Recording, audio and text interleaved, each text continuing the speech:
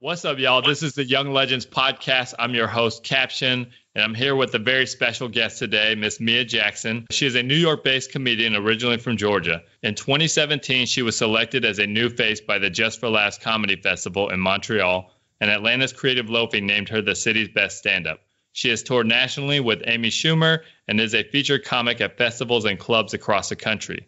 Her first stand-up set aired on October 2018 as part of Unprotected Sets, that's SETS, on Epix. Jackson has appeared on Nick Mom's Night Out, Viceland, Comedy Central's This Week at the Comedy Cellar, and was a semifinalist on Season 9 of NBC's Last Comic Standing. She has appeared on Inside Amy Schumer and the movie Mother's Day. Mia, I am so excited to have you today. How are you doing today? I am doing all right. Yes, I am always in the midst of allergies and all that good stuff, so I'm surprisingly not coughing right now. Right. But we'll see. We'll see how long that lasts. Okay. Well, I mean, coughing is allowed, as long as as long as you don't get me sick somehow through this microphone technology, we're good. I think you're safe. You're safe. Fantastic. Now, you live in New York and you are now a full-time comedian, which is a really big deal. But you weren't always from New York. You're from Georgia. I believe you were from Athens as well. Can you tell us kind of the story of the journey of you becoming a comedian? Start wherever you want and just kind of tell us how you got to where you are today. I'll tell you the origin story. So I am from Georgia. I'm originally from Columbus, Georgia, and I ended up in Athens, Georgia because of my where I went to college. So I went to the University of Georgia, go Dog, woo, all that exciting stuff. And that's actually where I first got on stage. It was in Athens, Georgia, at a little bar that was downstairs. But prior to that point, I'd always kind of been fascinated by comedy. Like, even as a kid, I would watch a lot of stand-up. Like, I remember being 11 and 12 and watching people's half hours or whatever iteration of Comedy Central was out at the time. I can't remember if that's what it was actually called then, but it was some network that had a bunch of comedy, and I would sit there and just watch all the stand-up segments and would call my friends and my cousins, and we would talk about what we saw. And then by the time I got to high school, in marching band, and we would sit around and repeat everything that we had seen on Def Comedy Jam and Comic View and all that kind of stuff. So seeds were kind of planted early, and it didn't really dawn on me that, like, oh, that's a person's job. Like, that's like, I just, you just see these people fully formed performing, and you're like, oh, they just did this thing. And then you don't think about how they got to that thing. But I can remember seeing comedians come to my college, and then that was actually one of the turning points. About maybe a year or so after I graduated, I had a friend that was still in school, and she was on the student activities board. And student activities boards, those are usually who will book and hire the comedians. And they brought a comedian to the school, and she was like, you should come and you should meet him. And he was there with his manager. And I'm like, how did this happen? Like, how do you do this? And he was like, well, are you getting on stage? And I was like, no. He's like, yeah. So you need to be writing. You need to have a notebook in your hand, a notebook, pen and pencil, microphone. That's all you need to be focused on right now. Because it's not a matter of somebody just throwing you on stage. And so that's kind of how it started, where I started taking notes, writing all this stuff down. And then maybe about a year and a half after that is the first time I actually got on stage. Like, I went to an open mic, and I'm the only woman at the show, and I was there by myself. And I just remember one of the comics going, oh, you must want to be a comedian because you're here by yourself. You're not here supporting like your boyfriend is doing comedy. So what's happening here? So they were like, all right, why don't you come back next week? And then that's how I ended up on stage for the first time. So that's how it started. That's how the journey initially started. And then fast forward, I ended up going full time because the job that I had, we both hated each other at the same time. And then I just kind of jumped into the world of being a full-time comic. Yeah. So it sounds like you got on stage, did your first open mic, and a year or two later you went pro is what you're telling me. I am not telling you that at all. This was not a year or two later at all. It was years later. years later. Yeah, so, it would be nice, and it's so many, probably just one of the misconceptions where somebody might see a person on TV and they're like, oh my God, like that person's doing comedy, but they don't know that person has probably been grinding it out, working in clubs for 15 to 20 years before you ever see them putting in the work. Yeah. And was it the old saying goes, it takes 10 years to become an overnight success? Pretty much. Yeah. Yep. It is very true. And I remember when the first few seasons of Last Comic Standing came out, and I remember a lot of people who didn't understand comedy, just civilians of comedy, they'd be like, well, I've seen some of those people before. I've seen that person on this show or that show. Like, these aren't just unknowns trying to do it. And a lot of comedians had to say, hey, this is not like an American Idol type show where you pluck someone from obscurity. That's not to say that those people haven't been singing all their lives as well, but it's just a completely different world, where, you could very possibly have an unknown singer that then ends up blowing up. But for a comedian, you have a lot of material. And so if you see somebody on TV when they were going, well, hey, these people are professional. Why is this person on this reality show? And it's like, okay, well, if you want to go see that person in a club and then you find out that they only have those 5 minutes of material that you saw on TV, you're going to be really mad. So you want someone that knows what they're doing. So it's a lot of experience before you see a television spot. So you're telling me someone doesn't have to just come up with 10 minutes of material that they can do on TV and just become a comedian? That is what I am saying, yes. Yeah, you're just ruining dreams left and right. You're just killing. Ruining, because people for real, like literally, that's what they think. They think that like you say, and especially I've run into this a lot with family members or, it'll be like, hey, I'm funny. I should get on stage. And I'm like, okay, go right ahead and go on. And you are not going to be pleased with the results just because you're the funny person at work or the funny person in your family. And like, it still takes a skill set to be able to get on stage and have setups and punchlines and then to do it for an extended period of time. Okay. So now that you bursted the bubble of the public, tell me about the process of writing comedy and performing, because what we see, you're telling me basically is a bit of a finished product. So tell me about that process of developing that. Would they give you 4 or 5 minutes during Last Comic Standing, if that? We did 3 minutes. It was 3 minutes when I did the show. And it was those 3 minutes that I did that still came from years, years of having performed before I actually got on the show. But just in general, even if you're not building a set for TV, if you're just building a set just to, hey, my goal, I want to be the MC at my local comedy club, and now I want to be the middle act, and I eventually want to be the headliner. The MC is going to do anywhere from 5 to 10 minutes. The middle act can do anywhere from 20 to 30, and then the headliner 45 to an hour. But the way you start building that material is you just start writing. And a lot of people have different processes, so I can't just say, oh, well, you need to sit down every day in front of the computer and write for 45 minutes, because some people do actually do that, and that's what works for them. But then you have other people who are like, oh, well, I have to actually go experience life. And then when I experience life, I'll get inspired and I'll write something. Then they might take that back to their computer or their phone or put it in their notes app and try to work out the material that way. And then I know some comedian friends of mine are like, oh, yeah, I kind of write from the stage. And again, but this comes after some years of experience, not in the early days where the people are like, oh, well, I have an idea and I'm just going to talk through this idea while I'm on stage. But in those early days of comedy, when you're learning how to write, and this is a setup, this is a punchline, this is a tag, this is all a chunk of material that's grouped together. When you're learning all of those things, just the building of material, you're just writing. And, however you are inspired to write, you start cataloging that info and you start putting it all together, and then you start going on stage. And then once you get on stage, you then have to start recording those sets.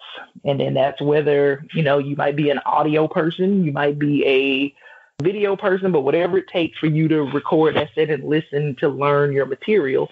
From that point, you go back and start making edits, and you start going back and making changes. So it's always just it's a process.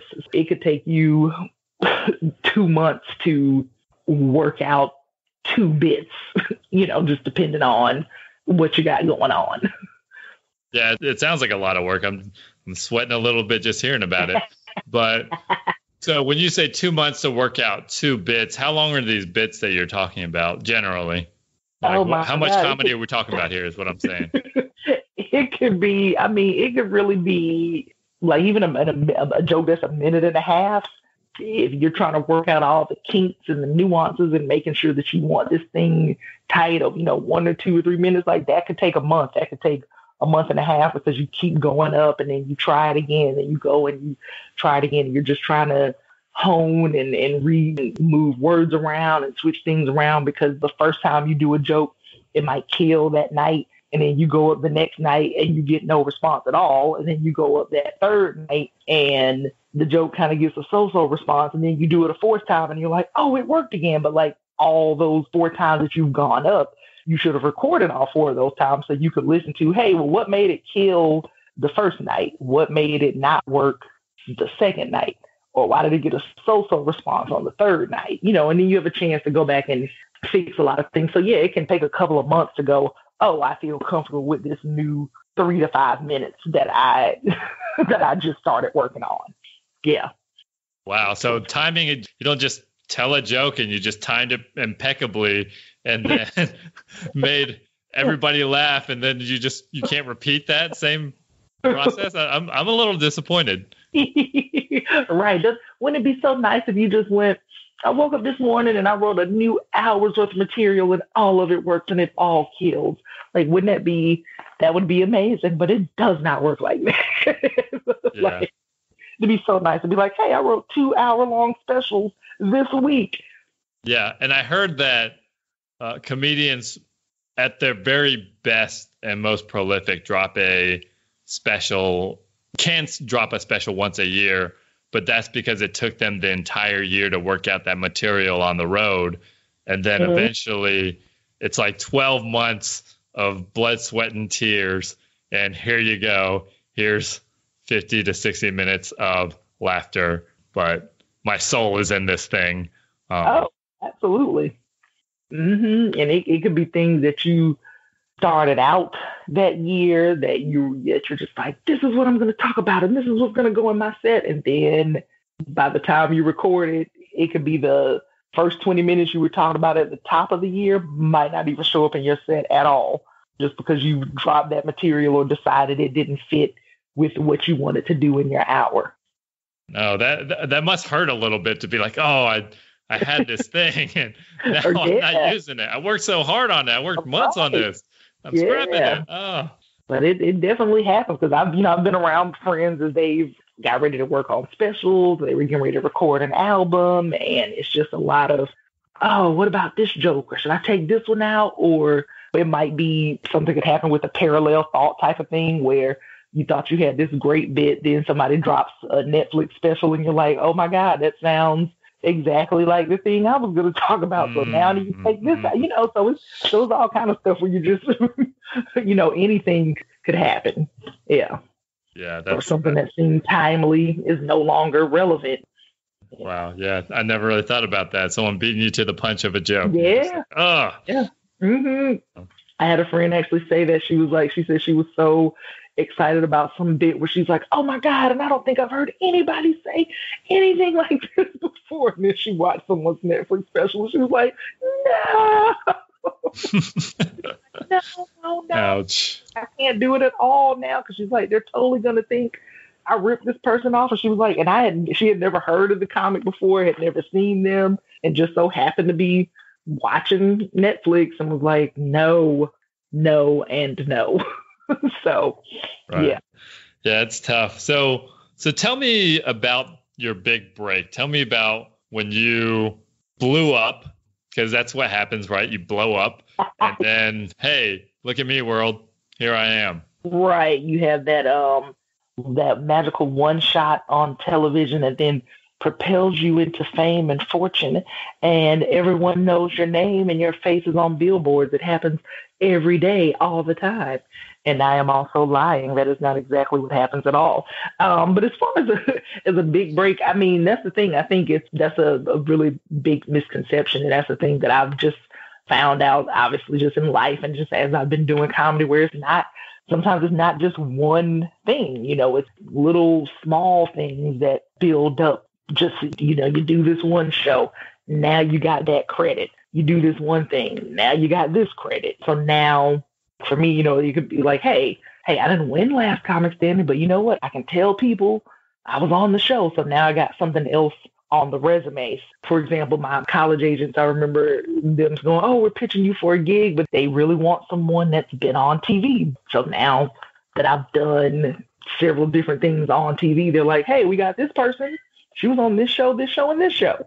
So it's just a bunch of things that you're trying to get on the resume to help you, just get that visibility so that you can do what whatever your goal is, whatever you want to do. So it's just a series of little things all along the way. And I try to tell people all the time, don't think just because you got that one viral video or you got the one spot where somebody saw you on a show, like that doesn't mean that things are going to just change and happen overnight for you. And again, that's something I have to tell, the civilian people who aren't involved in comedy, but like with friends and family, where if I go, oh yeah, well, I'm going to be on, I got this Comedy Central special coming out in the fall, and people are like, oh my God, Comedy Central, that means everything's going to change because you got your special, and then you're like, well, no, like, it's great. You're like, no, I'm excited. And this is a cool thing, but it's like, that's another thing along the way.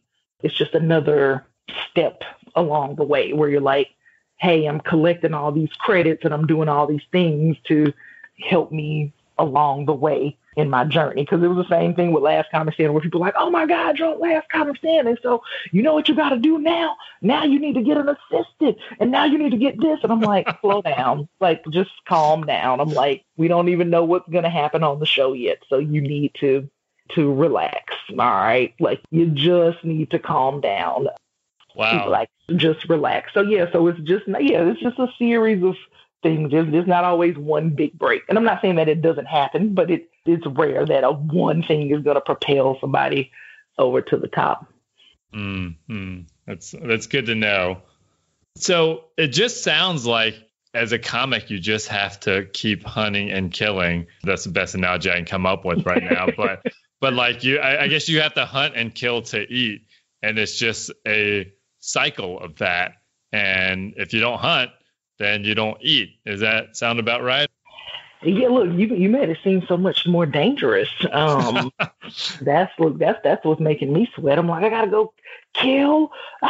No, it is a constant, in the early stages of it until you start picking up managers and agents and all that kind of stuff. It's a lot of you advocating for yourself and finding gigs and finding places where you can go and perform and doing well at those places. When you go to clubs that have open mics, a lot of times the clubs, like they're looking at the people at the open mic to go, oh, is this our next crop of people who may end up becoming hosts at our club? Okay, and now we've seen this person grow from a host to, oh, maybe now this person can feature. And now maybe this person is going out on the road, or somebody now calls that club and go, hey, can you recommend someone? As you're coming up in a club and you wanted to do well and be seen, that can lead to work as well, but it's still you just basically doing what you have to do and work hard for those things to even happen in the first place.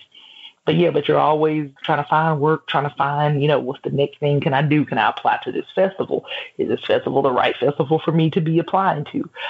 Should I move to this different city? And if I go to this different city, what shows do I get on there? So it's always constantly looking, constantly trying to find what's going to be the next things.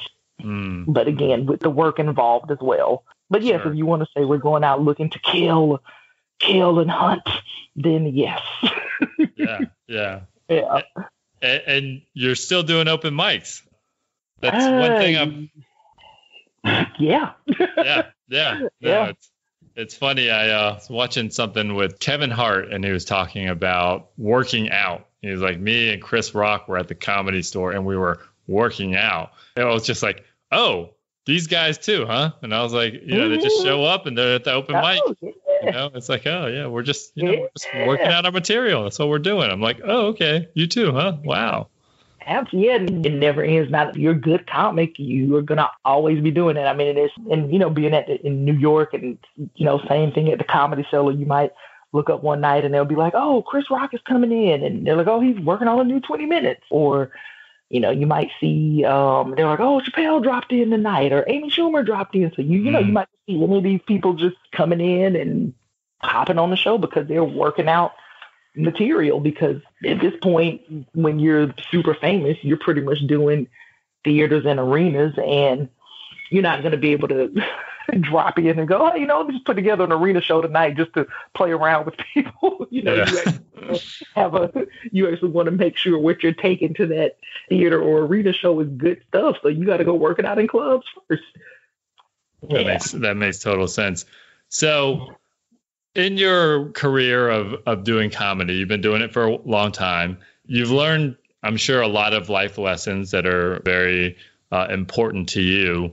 What is just one life lesson that just kind of sticks out to you where you're just like, people need to know this? This is, here's something I'm going to tell my kids, my grandkids, and everybody else who's young that's in my life. Here's what you got to know if you want to be successful. Here are a couple of things. One, I learned very early in comedy. I remember I worked with a headliner who was just like, yeah, you know what, best piece of advice I can give? He was like, don't be a jerk. And I was like, oh, that's very simple and it's very simple. It's very easy. He wasn't saying, hey, don't be yourself. He's just saying, hey, just don't be a jerk. Because one thing, and another comic also told me that I learned, which is also very true, is he would always tell me, you know what? One of my comedy friends would say, work gets work.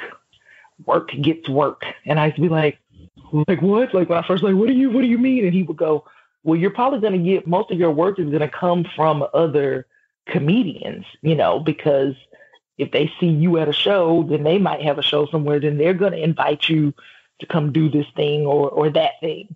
And so I think those two kind of run hand in hand, like, hey, just be cool, don't be a jerk. And usually that coupled with you being funny and being solid and consistent, that will get you work and that will get you recommended for things. And so those are super important. And then another thing too, and it's really difficult to do, but it's an important thing to try your best to do, is just not compare either. Because that can kind of drive you crazy, because people do things at different timetables. Because I can remember sometimes in my early days being like, well, hey, that person's working at all these clubs all the time. Like, what are they doing that's different from me? Or what is this person doing? Or and I'm like, oh, then after you talk to the person and you hang out with these people, then you're like, oh, okay, that's why you're getting these things, because our work ethic is different. Maybe I'm not doing what I'm supposed to do as a person. And then even when you are doing everything that you're supposed to do as a person, it's still not a good idea to compare, just because you don't know what people's experiences are. Like, it could be someone who has a great, solid, hot 30 minutes that works at a comedy club with a headliner, and then they're the middle act for that weekend. And they might work with that headliner that says, hey, you know what? I want you to be my opener. Come with me on the road. But it might just be because you and that person that weekend happen to mesh, happen to connect. But then you could work with another headliner who is just like, who never talks to you at all that whole weekend. Like, hey, thanks, I'm here to do my job. And they never listen to your set. They never watch you. They never try to connect with you. So you can't be like, oh man, so-and-so just got picked up out of obscurity and now they're on the road with this one person. And it could just be, again, that weekend, they just so happen to connect with that person in a way that you did not. So you just can't compare. I mean, it's natural to want to do so, but when people say, yeah, you really got to focus on the things that you're doing and what you can do better and just whatever you're doing in general, that's really some of the best advice that I've learned, because I realized, like, I stopped stressing out so much, and I would be like, let me stop trying to keep up with what is this person doing? What's this person doing? Like, it makes your life a lot easier when you are just focused on what you're doing and the things that you can control. Absolutely. And that's something that I feel like not just young people, but everybody should kind of take into heart. I heard a quote that said, comparison is the thief of joy. And really, it's one of the quickest ways to really not be grateful and content with what you have going on. And all you're doing is, look at that guy's house is bigger than my house. Oh, forget this house. Yeah. That's not a good way to live. Yeah, absolutely. Oh, not at all. Not at all. I can even remember as a kid, being like that with my, I remember my dad telling me one time, just like, look, the phrase, the keeping up with the Joneses. And he was just like, listen, he said, I'm going to just tell you right now, you might look at another family, you might go, man, like everybody in that family, like the parents are driving the nicest cars, the kids have the best clothes, and they have this and they have that. But you don't know what they did to get those things. It could be a situation where, they are financially in a good place, or they could also be in debt because they're trying to look good to these people who don't even care what they got going on. I remember him telling me that really early, like, just kind of pay attention to, what you're doing to get the things that you've gotten. So you just don't know what other people have going on. And like you said, it's you can drive yourself crazy. And I've had comedy friends that will have these long chats sometimes where they're like, well, look at this person, and I watched this person, and how did this person get this over me? And I'm just like, that is going to drive you crazy. And it's not to say that you're not going to have moments where you get a little down sometimes, because it's a hard business, but like, I know some people where that's all they focus on, and nothing good comes of it for their career because they're so mad being, they get bitter, watching other people, and they could be doing some of those same things themselves, but they're so used to watching everybody else, they can't even focus on themselves at that point. Absolutely. Yeah. That's a rough goings. And also just kind of going back to that family analogy, that family might all hate each other. Right, exactly. And they don't speak. And right. They have all the money, but none of the love. Yeah. Right. Yeah, they look great, but they can't stand each other. Yeah. Mm-hmm. Yeah, you are absolutely right, because it says I've seen it plenty of times. Sure. Mm-hmm. Absolutely. All right, so here's what I'm going to do. We're getting close to the end of the conversation, and I'll do this thing called freestyle rapping. Kids seem to like it. So I'm going to freestyle wrap up this conversation, and then we're on the tail end. So Hold on. Alma mater, UGA, right? New York City. Yeah. Okay. Yeah. And then, comedy. Here we go. Let's go. Let's see. Yo. Here we go. Yo, I'm just flowing. Something that I'm knowing. You got to put in work every single day. Blood, sweat, and tears. A whole bunch of years. If you want to go pro, that's what I'm saying. Comedy is work. Don't be a jerk. Don't go berserk. Stay on the road. Stay on the stage. And that's what I say every single day. It's like UGA, we gotta go dogs, and that's what I say. Yo, it's your job to come straight through and build your career real up in here. Write down some notes, that's how you get really quite dope, and that's what I say. You wanna bring that hope to your freaking family, you gotta put it in, and that's what I say. You're here to get a win with Mia Jackson. Hear me cause I'm rapping, spit a freestyle, spring up in action. That's what I'm saying, freestyle flows. So if you don't know, act like you know. All right. What? All right. There it is. Yes. I was only able to. Oh, I'm sorry. Go ahead. No, I got scared. I thought I was going to have to be. I thought I was going to get asked to participate. Thank goodness. Yeah. I like hype people on the other end. Be like, yeah, woo. I was just like, I'm not going to. This is his thing. I don't get involved. I just watch. There it is. So. Very cool. Well, it's been super enlightening to talk to you, Mia. You are a true inspiration, one of the few professional stand-up comedians out there just killing it in the game. You're on the road often, probably in a city near the audience sometime soon. All they got to do is get a fake ID. So kids, go get your fake IDs right now so you can be ready. Yeah, but not endorsing fake IDs. Yeah, exactly. It's good times, good times. So a couple things. As a person who has dreams, I'm proud of you just going after it and doing it big and going on the road and being in movies and being on the road with Amy Schumer. That's no small deal. Last Comic Standing. Wow. It's just, I'm really, hopefully you're blushing on the other end. That's my only point of. Look, I'm over here going like, oh, stop it. Go on. Stop it. Go on. No, you forgot about that one other thing. No. Right. There's so much. Yeah, indeed. So a couple things. Obviously, we want people to see you, to know more about you, and just promote anything that you're up to. But just for the record, it's MIA Jackson, yes. Mia Jackson. Yeah, Mia Jackson. So first off, what have you been up to that you kind of want to promote? Anything in particular? Let's see. I mean, like I said, just look out in the fall of 2019 for the Comedy Central half hour. So that's coming out in the fall. And then, and actually this past fall, September, November 2018, I had that thing that came on Epix. So if you have Epix, and I think you can still get free trials, you can go and watch that. And other than that, like I'm just out and about on the road. And there's actually another thing that I did that got filmed for Comedy Central. It was just under a working title, but that's supposed to be coming out at some point as well. You'll see me roaming around New York doing a show. They followed me for a day, just in my day in the life. So that's coming out at some point. Wow. So two things. Yeah. Two things on Comedy Central coming out. Yeah. Very cool. Very cool. Okay. That's pretty fancy. I'm not gonna lie. That's pretty fancy. Yeah, I feel good about it, Yeah. Indeed. Oh, another thing, social media. How and where can people connect with you on social media? Go through all of them. If you want to throw out your Pinterest too, we'll see what Well, let's just start with the ones that let's see, I am on.